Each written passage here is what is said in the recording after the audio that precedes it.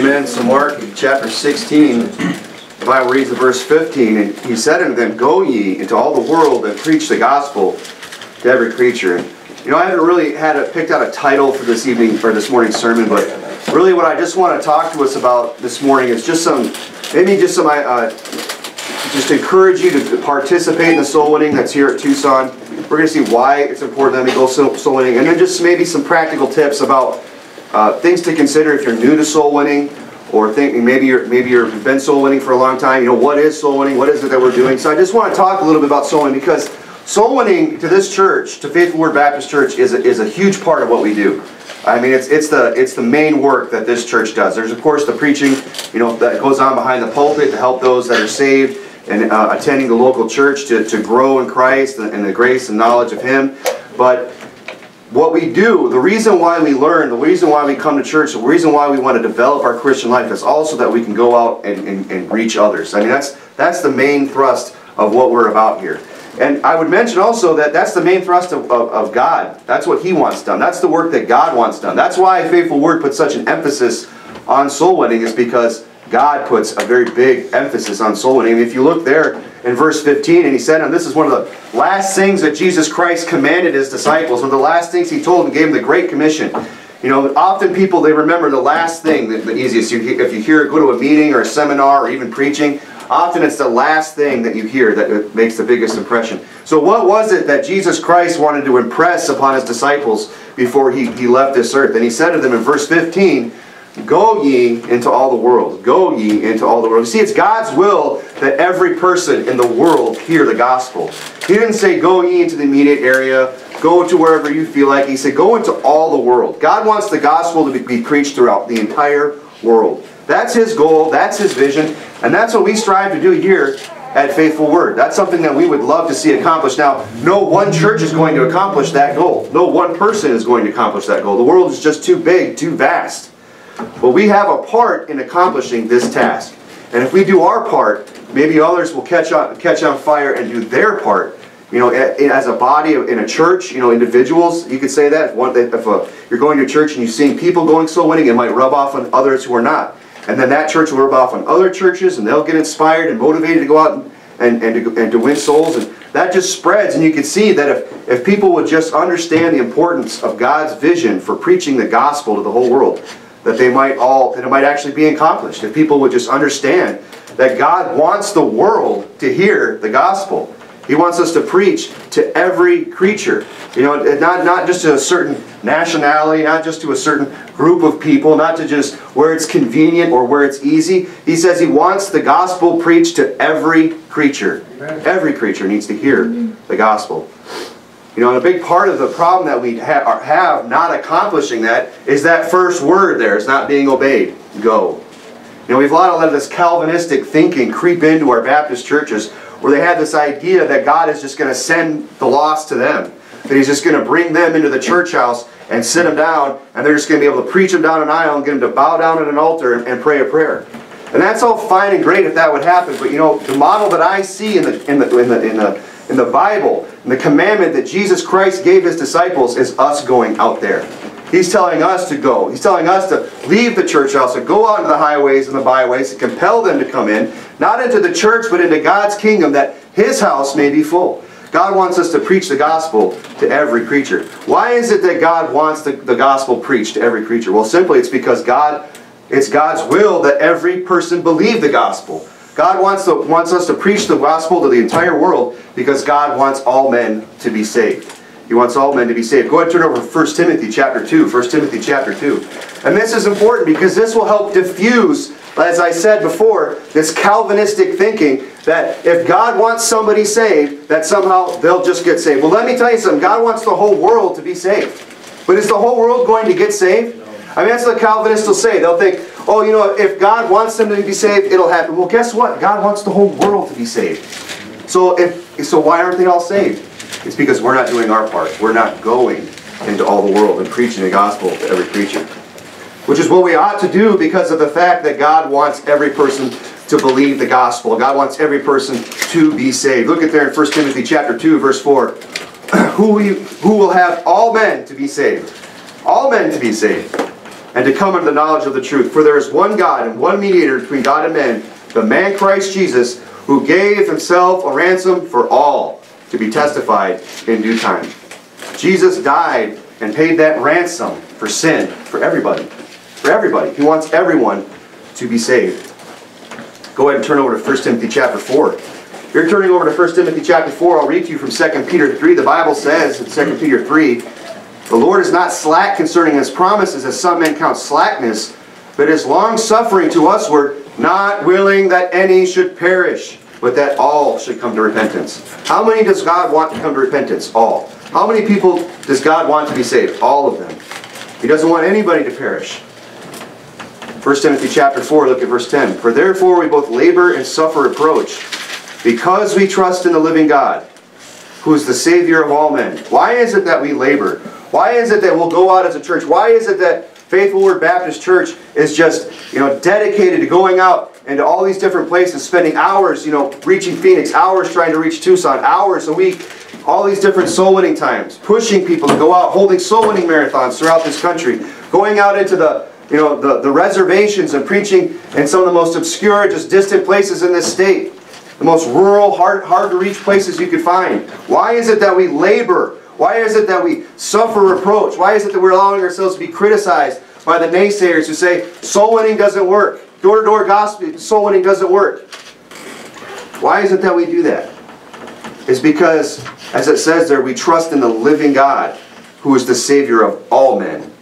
We understand that every single person on this earth has a Savior who died for them. Our Lord and Savior, Jesus Christ. And He wants them to be saved. So we see that we have a big task, and then we have a very important task to accomplish. We are to reach the whole world with the gospel of Jesus Christ. But how are we going to accomplish that task? As I said before, no one church is going to do that. But what we have to learn to do as a body here in Tucson is understand that Tucson is our responsibility. That God has given us a charge, that we have a great work before us.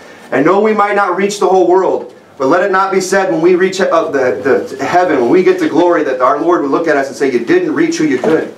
Let it be said of us that we at least attempted to reach our portion of the world, that we at least reach out to those that were in our area. Amen. And see Tucson saved, as many as will receive Him. You'll see, Tucson is the responsibility of Faithful Word Baptist Church, Tucson. That's why it's here. Of course, we want people to come out to church and grow and learn. But we also want to inspire and others to go out and do the work that we've been given to reach Tucson with the gospel. You see, people have to take responsibility. If you would turn over to Titus chapter 1. People have to take responsibility for evangelizing certain areas. People have to take responsibility. Somebody has to say, I'm going to carve out this little section of the world and take responsibility for it. We've got a pastor, Pastor Anderson, who's got a big vision. He wants to reach all of Phoenix. He wants to reach Tucson. He even wants to reach all of the state of Arizona. And let me tell you, those plans are in effect. And they're being carried out. We just knocked the Tohoto O'odham reservation. We've knocked every single door on that reservation. That's the second largest reservation in the state of Arizona. We've got, I think, 12 more to go. We're just knocking the place out. And we're going to get it accomplished by the end of this year. Why? Because people are understanding that they have a responsibility to go out and preach the gospel to every creature in their area. That's what we need to have done. You see, people have to take responsibility. It says there in Titus chapter 1, verse 5, For this cause left I thee in Crete, that thou shouldest set in order the things that are wanting, and ordain elders in every city as I appointed thee. Of course, we have Paul here telling Titus, he wants him to stay in Crete, and he wanted him to establish churches and appoint elders, but to what end? That the gospel might be preached. He said there was a cause that I left thee there. If we're saved and God didn't have anything else for us to do, why did He leave us here? Why are we left here in Tucson? Why are we on this earth? Why don't we just go home to glory? Because God wants us to set in order the things that are wanting. He wants a church established, and He wants us to go out and reach every city. Amen. Now, we see, I don't think anyone here is going to question the task that we've been given from Scripture. I think just Mark 16 alone is enough. How much more proof do you need from the words of Jesus Christ that He wants us to preach the gospel to every creature? I think we all understand that. But he also gives us, and if you would turn over to Luke chapter 10, he gives us a biblical example, I believe, and how we're going to accomplish this practically. You know, because it's a big job. It's a big job, but there's a practical way to get it done. Luke chapter 10, if you would.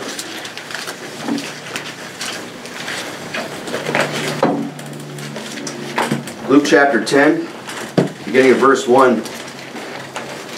The Bible says in Luke chapter 10, verse 1, after these things the Lord appointed other 70 also, and sent them two and two before his face into every city and place, whither he himself would come. If we're going to accomplish this goal of reaching Tucson with the gospel of Christ, the first thing I want us to notice is that you have to have an appointment.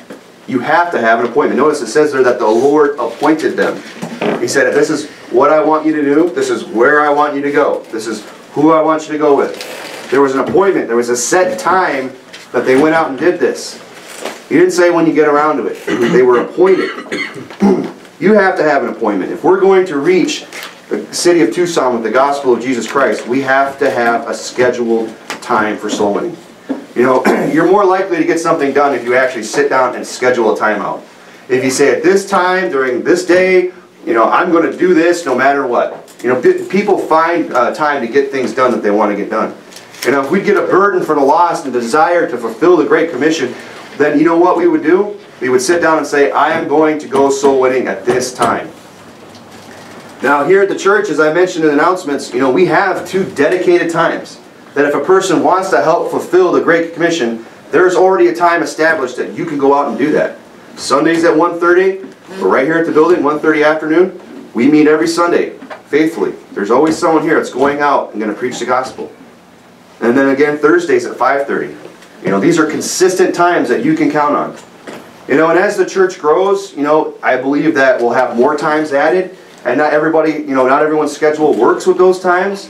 But, you know, I'm sure that if they didn't, you know, we could probably find a time. We could probably find somebody that'd be willing to take you out and go soul winning.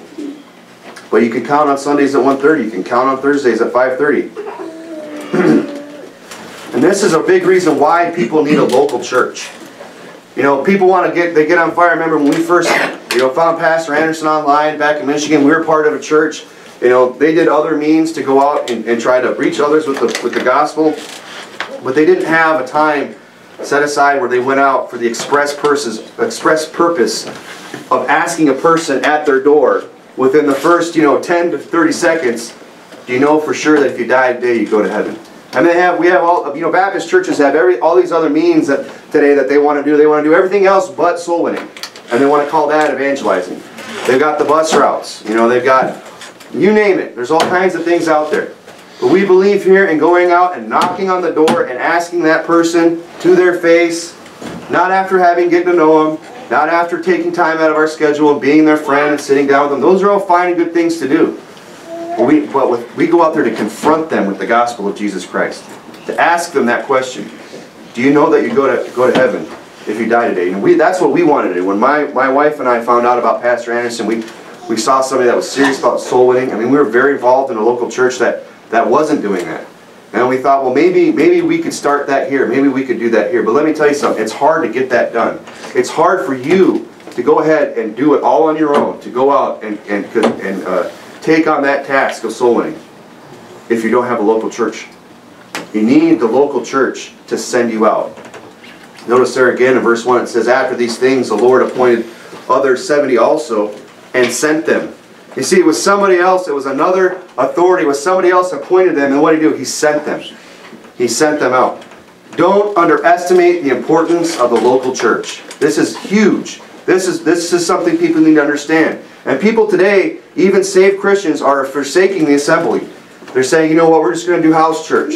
And they've got all these crazy reasons of why they don't want to be in God's house. But we need to be in the local church. Why? So that we can be sent.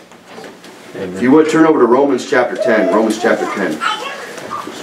I want to just read to you from Ephesians 5. To just, you know, as kind of a side note to, at this time, just kind of impress upon your minds the importance of the local church.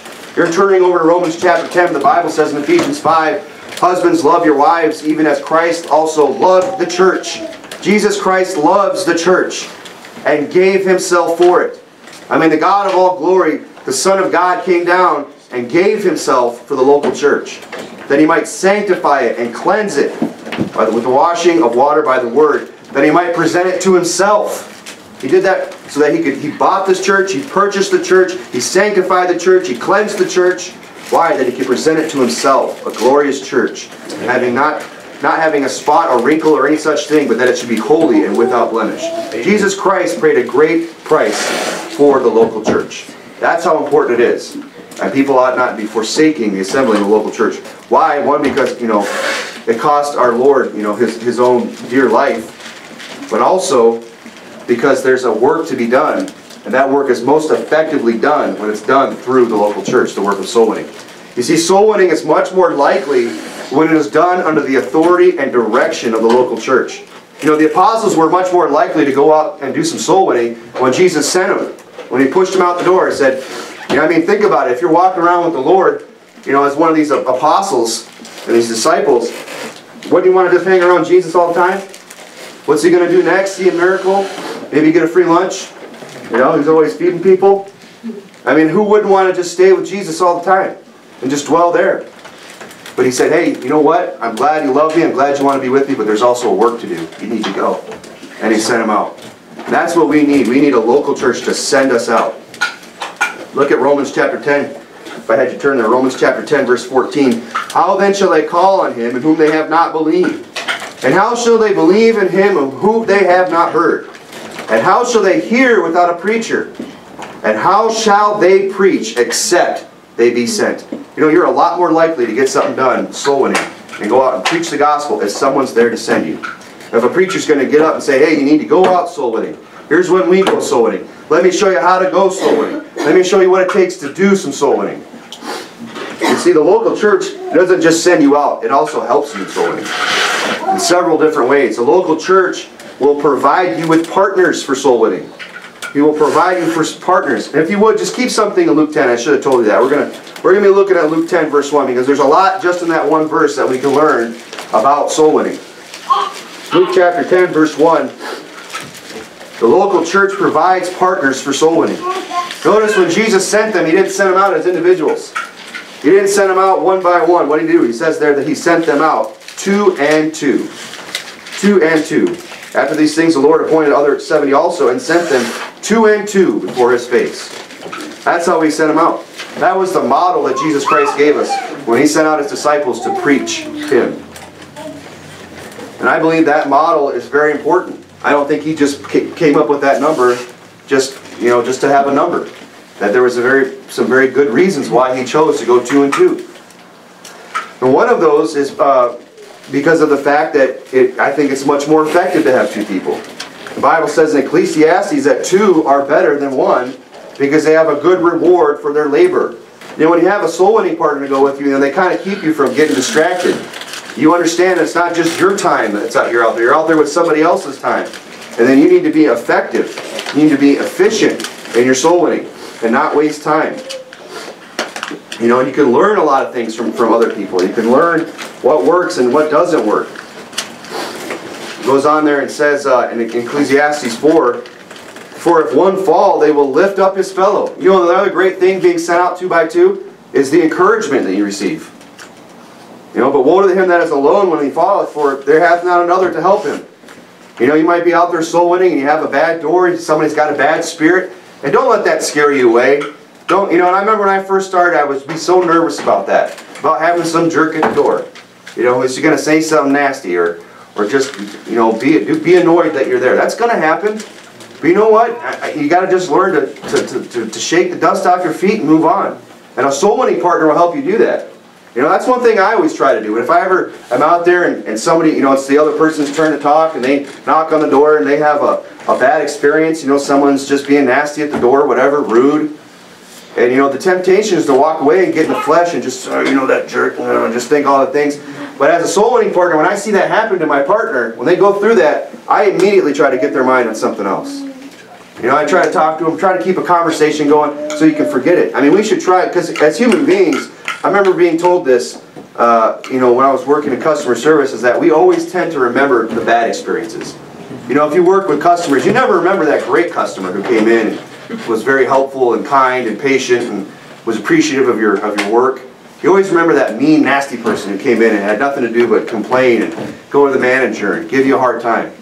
I mean, those are the people you remember. So when we're out, you know, soul winning, often, you know, that's easy to do. We get a bad door. We get discouraged. We say, man, what a jerk. And we're taking that spirit to the next door, that attitude, that discouragement, as we go and knock on the door. Oh, here, is it going to be another one of those jerks? You know, that's why as a silent, or not a silent partner, but as a soul winning partner, when you go with somebody, you can make it a point to encourage them. Say, hey, you know, forget about that guy. And the more you do that, the more natural it becomes. I mean, I've gotten to the point now where people are a jerk. I just see it, and I just go on, and I really, it doesn't even faze me hardly anymore. But that's something that you grow into, and I believe that's something that a good soul winning partner will help you with. That they won't sit there and, you know, they'll encourage you to just move on. They won't say, boy, you're right, that guy was a jerk, you know, and it just carries on. But that's some good reasons why the model of going out 2 by 2 is important. Another reason would simply be because of safety. I mean, simply because of safety. I mean, we were out soul winning out in Peridot yesterday. I've had a big group out there, and we're out on the San Carlos Indian Reservation. Let me tell you, those people are living a rough life out there. There's some people out there that need to hear the gospel. I mean, if you've never been on one of these soul winning reservation trips, I'd at least you to take one. You can take one trip on with us. You know, we always schedule them out, and I'll be including that schedule in the announcements and things, and we'll be able to schedule that out. We got one coming up on the 21st of this month on a Monday. You know, everyone's going to have the day off, and we can go out there to. There's one real close to Fountain Hills in Phoenix, the Fort McDowell Yavapai. You know, we could go out there and do it. But you get on some of these Indian reservations like we did yesterday, man, it's important to stay safe. I mean, I remember I went to one neighborhood the week prior in that same neighborhood out there in that same reservation, and I found the drug house. I found where the res was buying all their drugs at. I found out where they were getting all the meth that's being smoked out there. Because we're soul winning, and they're right in the middle of this neighborhood. I mean, they got this one house. I mean, the guy's knocking on the door, guy pops out, you know, they're doing this, back turn, and the guy turns around and leaves. He wasn't there for a cup of sugar. And you got every 30 seconds someone's pulling up and pulling away. I mean, in just 5 minutes I must have seen half a dozen people come and go from that one house.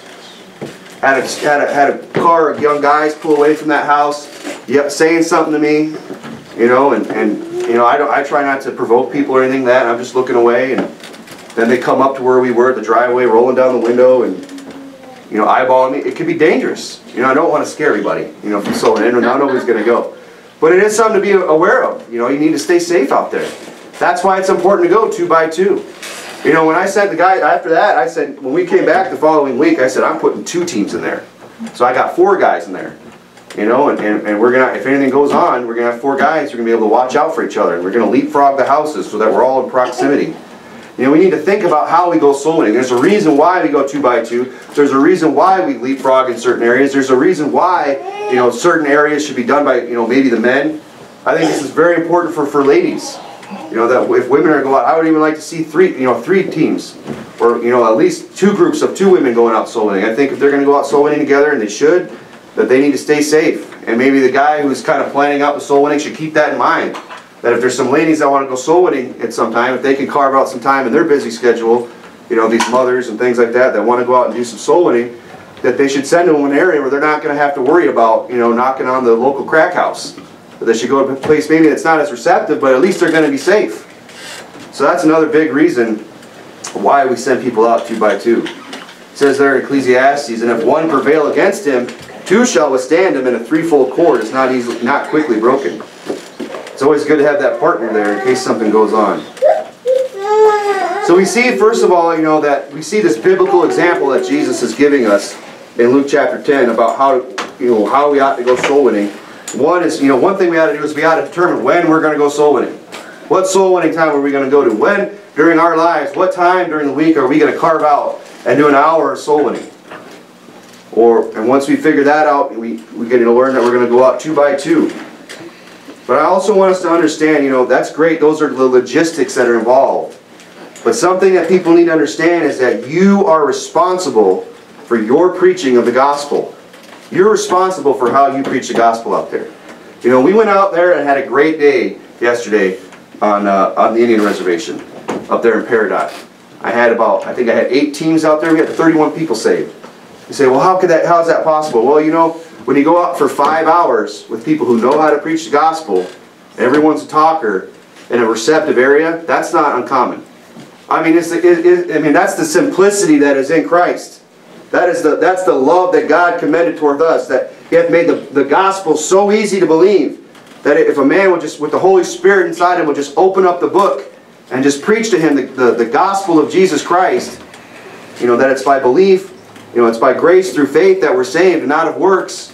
You know, the gospel's easy. You know, living the Christian life's hard. It can be difficult, can be the struggle, but going to heaven, God made that easy. Why? Because He commended His love toward us. That's how much God loves us. He made it easy. So if you go to an area, you can get numbers like that. But let me say this. I trust every last one of those people that are reporting me an accurate number. But as somebody who leads soul winning, I'm not going to go around and make sure follow up on all of these numbers. I just say, you know what? If you're going to go out and preach the gospel, you're responsible for how you preach it. And whatever number you come back with, that's on you. You are responsible how you preach the gospel before God. Notice there it says in Luke 10, after these things, verse 1, after these things the Lord appointed other 70 also and sent them 2 by 2 before His face. You see, God sees everything we do, and your soul winning is no exception. When you're going out there, He's paying attention to how you're preaching the gospel. You know, you're going to give an account one day for your works here. Go ahead, keep something in Luke 10. Turn over to 1 Corinthians 3. We will give an account to God for our works here. We will give an account.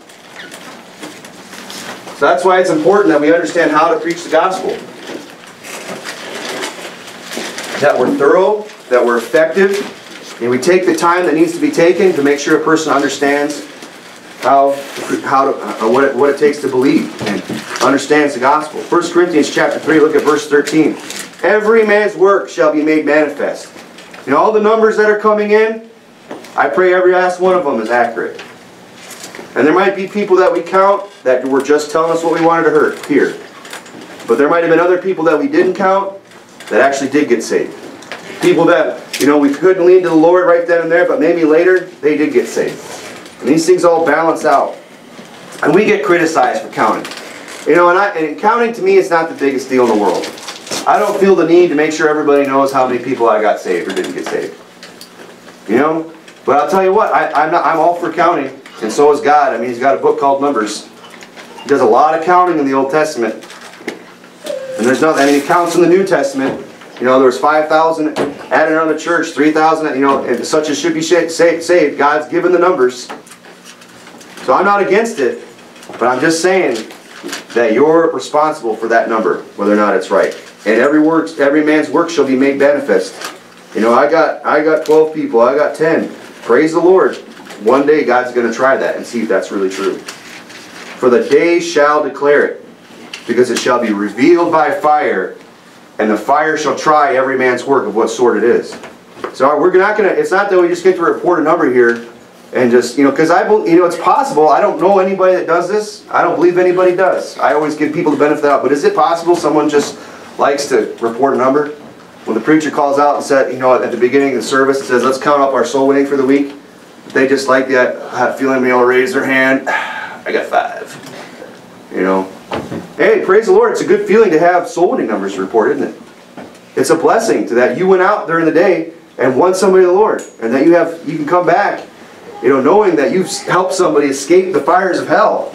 That's what the blessing is. It's not to be seen of men. So it's possible there might be somebody that does that. But I'm going to tell you what. One day, their work shall be made manifest. So you are responsible for your preaching the gospel. And to that end, you need to learn how to give the gospel. That's why it's important to learn how to give it. Because you're responsible for how you do it. And if you don't know how to give the gospel, this is a great place to learn how to go out and do some soul winning. And if you've never done soul winning before, you're in a great church to learn how to go out and reach the lost with the gospel. The best way to learn is by learning how to give it from how other people are giving it. Go out and observe how other people do it. And that's why we encourage people here to be a silent partner. You know, we send out people 2 by 2, but that doesn't mean both people have to do the talking. You know, if you're someone who's not, you know, maybe not comfortable doing the talking, you don't know how to give the gospel yet, you're trying to learn, you know, go out and be a silent partner. That's how I learned. You know, when I got here 6 years ago, my first soul winning partner was Pastor Steven Anderson. And I had many others after him. And I learned something from every one of those people. And I took my time and I did everything that I needed to do until I gained that confidence where I felt like, you know what, I am ready to preach the gospel to these people. And I started to do talking. Now let me say this about silent partners. First of all, I emphasize the silent in silent partners. Okay? A silent partner is to be a silent partner. You know, and people try, and I understand people get excited, and I've been out with people and I've been preaching and I'm talking to the individual, and then this guy's kind of like, yeah, you know, he's piping up, just throwing in a few words here and there. That's not silent. Okay? A silent partner is there to watch how it's done, take notes, and to be quiet until they're ready to talk. That's why when I go to, you know, if I'm going with somebody else who talks, we trade off door to door. You know, when it's their turn to talk, you know, unless they look at me and act like, hey, what do you think? You know, or the person doing the talking asks me to interject. I don't say anything. I mean, not a word. I pray, you know, silently in my heart. I don't pray out loud. You know, I don't take a knee, but I'll pray.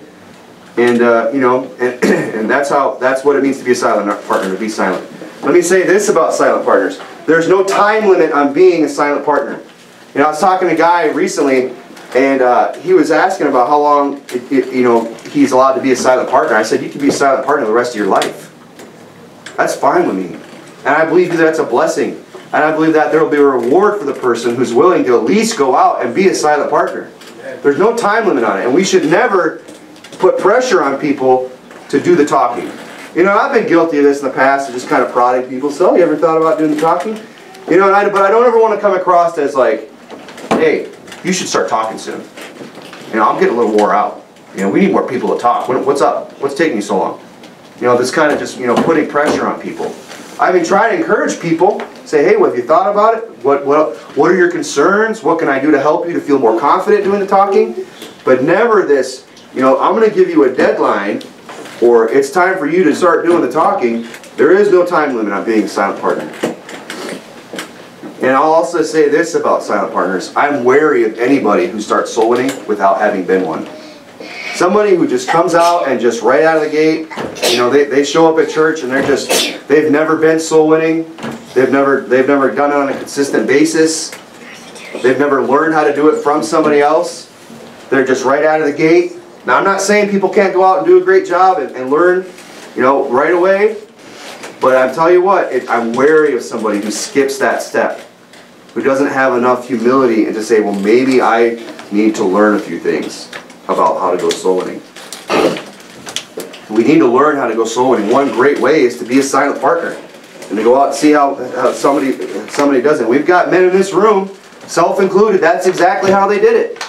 You know, ladies too, that have gone out, and I've even watched men in this room go out with me that were silent partners, and now today they're doing the talking. Praise the Lord for that.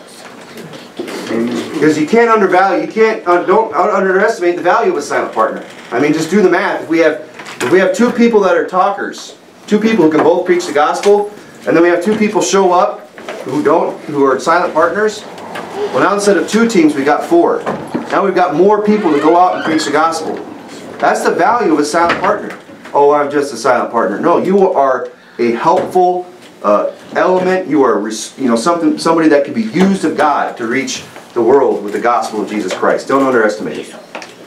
Now, to help you learn how to preach the gospel, this is what I always tell my silent partners. And I hope people do this, is you need to listen to sermons that have been preached about soul winning. I mean, praise the Lord, we have a pastor who's on top of technology, who's leveraging, you know, the technology that we have available to the glory of God. And would to God that more Baptists would get this through their head at these churches and start putting their preaching out and start putting out more resources for God's people on the internet and things like that. I mean, I don't know. I mean, the world's using it. The world's taking that stuff by storm and using it for their own ends. But you need to go and listen to sermons that have been preached about soul winning. We have a pastor who's preached multiple sermons about how to be a better soul winner, where to start with going soul winning. And here's the two sermons I recommend that every silent partner listen to. And I've been meaning to, and I need to remember to ask Pastor Anderson if we can burn off some copies of these, and just have them ready on hand at all times to just put in somebody's hand. And that's Soul Winning Instructions 1 and 2. Soul Winning Instructions Part 1, Soul Winning Instructions Part 2. How do I find the sermon, you ask? Well, if you go on Faithful Word Baptist Church, faithfulwordbaptist.org, I can't even remember the... Faithful Word Baptist, just Google it, you'll find the website. It's on our invites.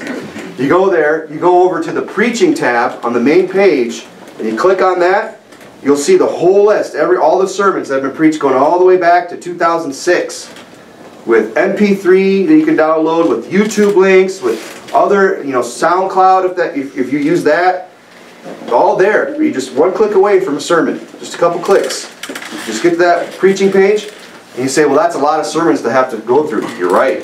And that's why right at the top of that list, there's a little search bar. And if a person were just to go to that page and go to that search bar and type in the word soul, you would see it would filter out all the titles that have the word soul in it.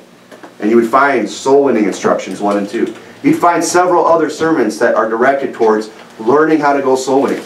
And again, it's important that you learn how to go soul winning because you're responsible for your soul winning before God and how effective you are and how well you're doing it. And it's your responsibility, as it is all of ours, to go out and preach the gospel to every creature. So, I don't have time to go listen to that sermon. Well, you know what?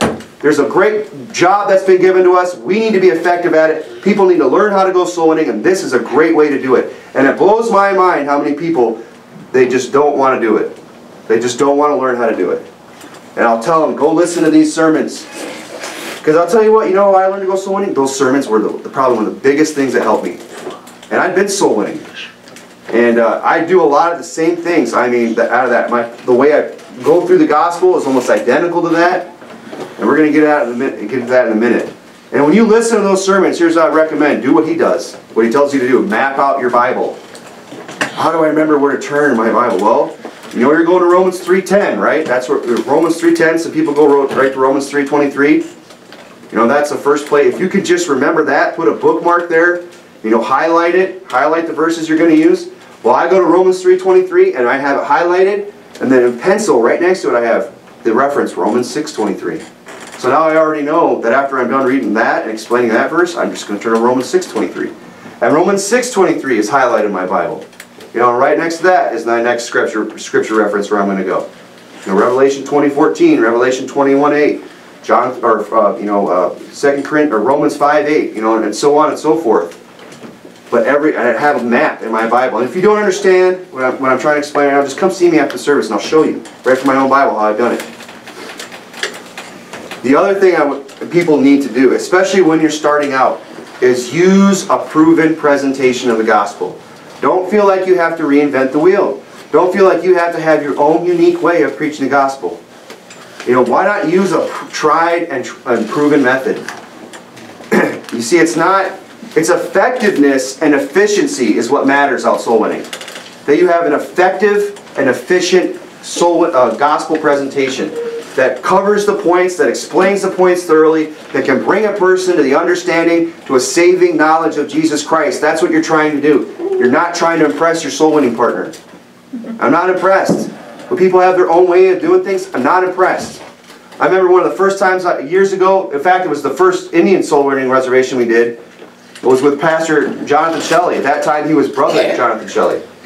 And I remember I gave somebody the gospel, and we were walking away from the door. He said, man, that was really refreshing. I said, what? He says, it was nice to see somebody just use that plain old Romans road. And I said, amen, I wish I'd see more of it too. There's nothing wrong with it. It works. Everyone thinks, well, that's the way Pastor Anderson did it. It's true, but you know what? He didn't make up that. He didn't make that up either. He learned it from somebody else. Who probably learned it from somebody else. You don't have to sit there and come up with your own unique, just impressive way of presenting the gospel. The important thing about presenting the gospel is it needs to be efficient and it needs to be effective. And that's why I strongly recommend that you map out your Bible and that you listen to Soul Winning Instructions 1 and 2. And another great thing too is once you have that mapped out and you've listened to these sermons and you're starting to get a feel, and you've been a silent partner and you kind of get a feel for what needs to be said and how certain questions that need to be asked, practice at home. Practice by yourself. Practice with a spouse or a loved one, somebody in your family. Just say, hey, can you pretend to be unsaved for a second? See if I can win you to the Lord? You don't need to go knock on your own door. But you can sit there right in your living room and say, hey, just go through it. I mean, my wife, when she's getting ready to go soul winning, I'll see her over in the corner. I mean, what are you doing? She's like, I'm going through my soul winning. And she practices what she's going to say, how she's going to say it. Praise the Lord for that. That's what we need. Why? Not because she's trying to impress anybody, because she wants to be effective. She wants to be efficient. That should be the desire of our heart when we go soul winning.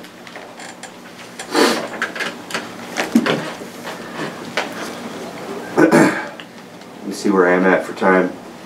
I'll move on to my next point here in this, is that when you're preaching the gospel, to the point of using proven presentations, something else I want to say about that is use the same gospel for everyone. Of course we know what I mean by that is we don't believe in there's 7 or 4 different gospels like dispensationalists. We believe there's one gospel, that there's one name under heaven we're given among men where we must be saved. But what I mean by that is use the same gospel presentation. I got caught up in this early on. Well, when I run into a Mormon, I'm going to address this, and I'm going to address this, and I'm going to address this. I'm just going to break them down and pick them apart. You know what I found out? Mormons are really hard to get saved because they're incredibly agreeable. It's hard to pin them down. They're some of the squirreliest people. I think, well, when I'm preaching on Mormon, I'm going to present my gospel like this. When I'm preaching to a Catholic, it's going to be like this. If I get a Jehovah's Witness, I'm going to cover this. You know what I realized real quick? Is that they all believe the same thing. Oh yeah, their doctrines might be different. They might say different things and have different practices, but they all believe the same thing. They all believe in work salvation. They all believe that you got to be baptized and catechized and homogenized and pasteurized. And you got to do all the isms and this and that, and take the sacraments and do good works and be a good person and follow the commandments, repent of your sin, and do all these things they have to do, all these things that they add to works or add to salvation. That's what they believe. So all I need to preach to them is the gospel of grace through faith. That's it. They all get the same presentation. I ask them, well, what do you believe a person has to do in order to go to heaven? I don't ask that question in order to try and dismantle their thinking. I just try and gauging where they are in their understanding. And most people say the same thing: be a good person, or something to that effect. Which it all comes down and boils down to it. If you want to interpret that answer that they give you, be a good person, works salvation. That's what it always comes down to. So I give the same gospel presentation to everybody. Now sometimes, of course, people are different. You develop a feel for it, and you have to address certain things at different times. But by and large, just preach the same gospel to everybody, just the same gospel presentation. Excuse me. Just moving along real quick, I want us to we'll turn over to 1 Corinthians chapter 1, because I want to drive this in with some scripture. It's the same gospel presentation for everybody. And it doesn't have to be your, everyone, I don't see anything wrong. If a person's got an effective and efficient means of presenting the gospel that differs from mine, or somebody else's, fine. All I care is that it works. But I just don't want people to feel like they have to come up with their own thing. I've been preaching and using the same method for years now, and I learned it from somebody else who's been doing it for years, who learned it from somebody else that's been doing it for years. So I don't feel like fixing what isn't broke. But some people, if they want to do their own, that's fine. But I think we should all probably start from the same place. If you're a beginner coming into it, that's kind of an overwhelming task. I'm just going to come up with my own unique soul winning presentation as a brand new soul winner. That might be a little bit more intimidating than it needs to be.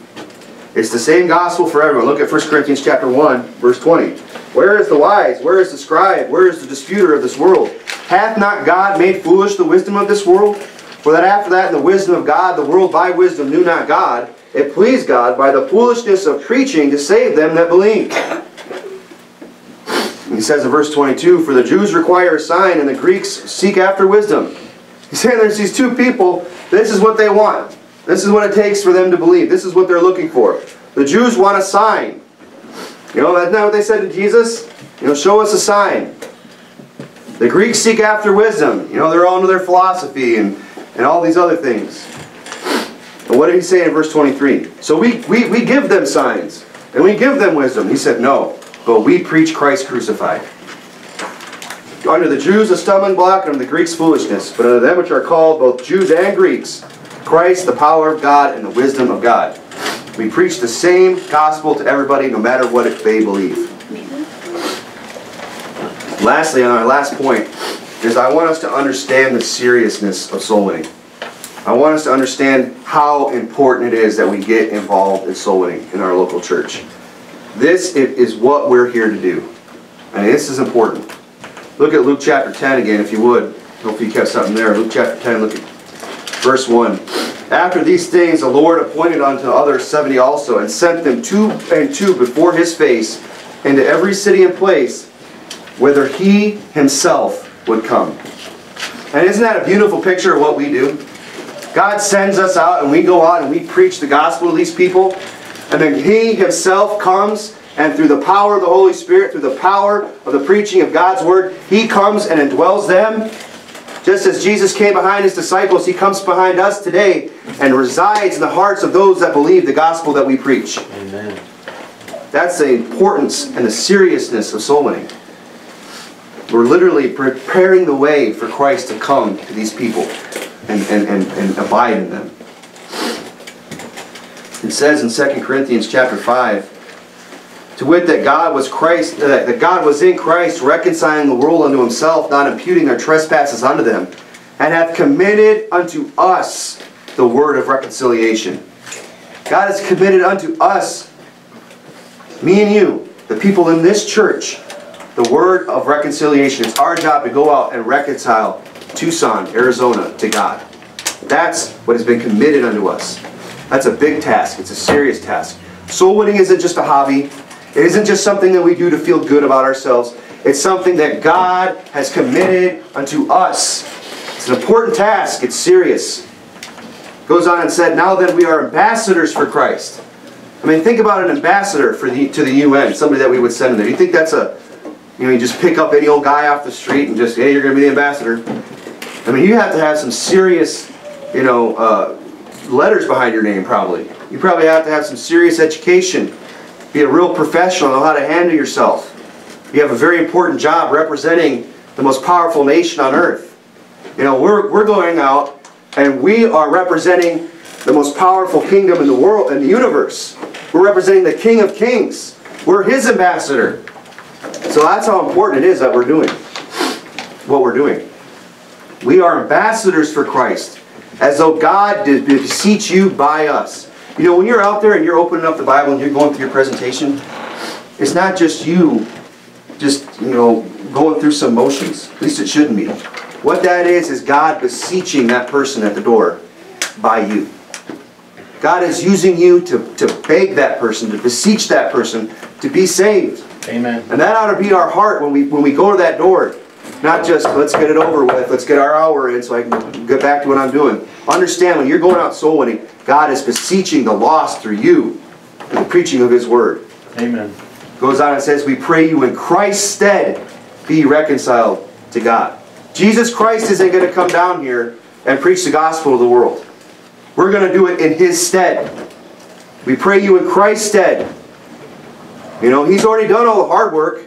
He's the one that came down here, lived a perfect and sinless life, was tempted in all points like as we are, yet without sin. He is the one that went and he was tortured and crucified and rose again. He's already done all that work. And what's he asked us to do? Just go tell them about it. Just go tell them what I have done. And we get all timid because some atheist is going to get mad at us. Ooh. So scary. I'm more afraid of God disapproving me when I stand before him. Why didn't you go and reconcile? Why didn't you go in my stead and beseech them as I appointed you to do? I'm more afraid of that than what some God hater is going to say to me at the door. Get out of here. See ya. I love it when they get mad right away, blow their top, and tell me to leave. Because I don't want to waste my time. Because I tell you what, there's somebody out there. There's somebody out there today that if someone would just bring them the gospel and preach it to them effectively and efficiently and thoroughly, they would believe. God would beseech them through us if we would just go. You see, we are gone before him today. We are gone before the Savior today. We are gone before Christ. We've been appointed. We've been sent. And we are gone before him. And we are trying to bring Him to them and have them meet here through His Word. But I'm telling you something. The seriousness of soul winning is that one day they will come before Him. One day they will stand before Him. You would turn over to Revelation chapter 20.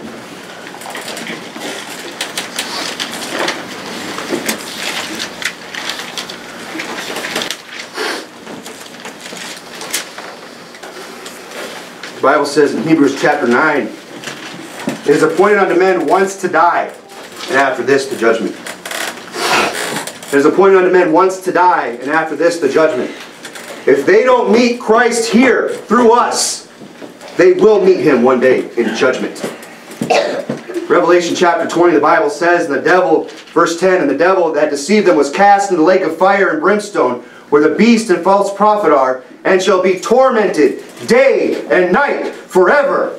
And I saw a great white throne, and Him that sat on it, from whose face the earth and heaven fled away, and there was found no place for them. And I saw the dead, small and great, stand before God, and the books were opened, and another book was opened, which is the book of life. And the dead were judged out of those things which were written in the books according to their works. And the sea gave up the dead which were in it, and death and hell delivered up the dead which were in them. And they were judged every man according to their works. And death and hell were cast into the lake of fire. This is the second death. And whosoever was not found written in the book of life was cast into the lake of fire. My friend, the gospel, the preaching of it is important, because one day they will all stand before God. Let's have them meet now. Amen. Let's go and introduce them to the Savior today, so they don't have to meet them then. Let's go ahead and pray.